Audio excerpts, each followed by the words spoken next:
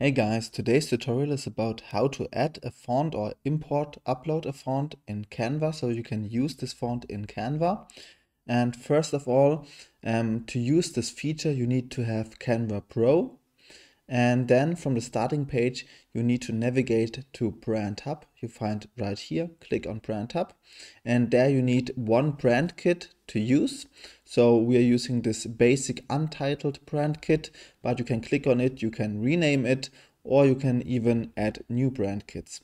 So, and in your brand kit, inside your brand kit, you can add logos, colors, and right here you can add fonts. So you can also upload fonts you don't find in Canva. So that's the possibility to upload and use new fonts in Canva. And for this example, we are using Morsera, which is a Google font you can download right here.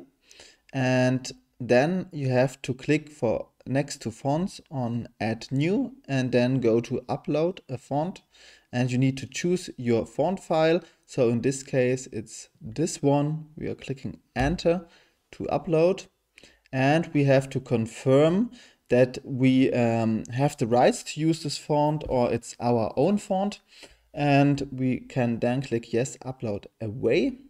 And it may take some time to upload the font,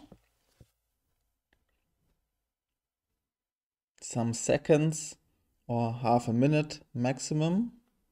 So it should be finished really soon.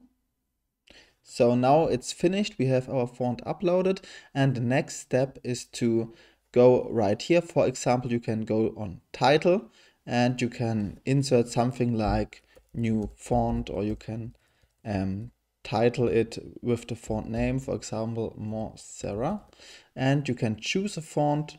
So in this case, we're going with uploaded fonts right here. Morsera Thin Regular is uploaded. Clicking right here and adjusting how we want to use this font to display inside our Canva canvases, and clicking on this icon to save. And the next step is to simply create a design. So for this example, for example, we are going with a logo, and we're opening a new design. And to use this font inside our Canva designer now, we need to go to Brand Hub. And there we find our font.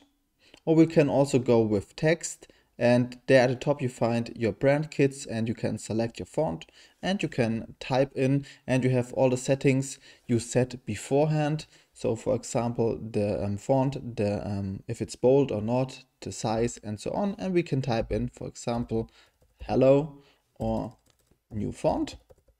And yeah, that's gonna do for today's video. If you enjoyed watching, don't forget to like and subscribe, and hopefully see you in the next video, and bye.